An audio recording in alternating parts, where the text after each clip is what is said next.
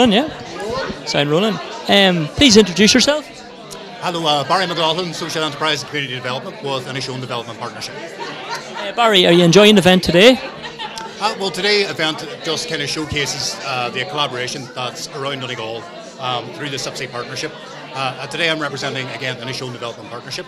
One of our initiatives here, again, is a Chance Project, and that's aimed at young people potentially becoming neat and addressing some of the issues that they might have in terms of connecting again, and to find those kind of supports around Initial.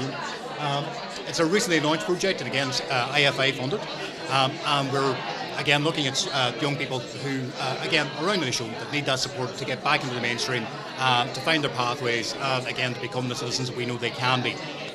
And just overall, how important is it for you to be here to meet fellow competitors and in the same area? How important is it to have events like these by Donegal Subsea today? Well, again, the collaboration here works in a number of different ways. So first of all, the fact that we don't compete as such. We if you like, we support each other. We make sure that we don't necessarily overlap.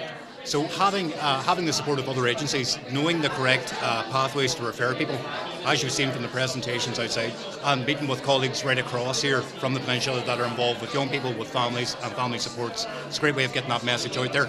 And yourself, meeting people and having conversation is the key thing to getting those bonds going, getting those connections going, and benefiting the community at large.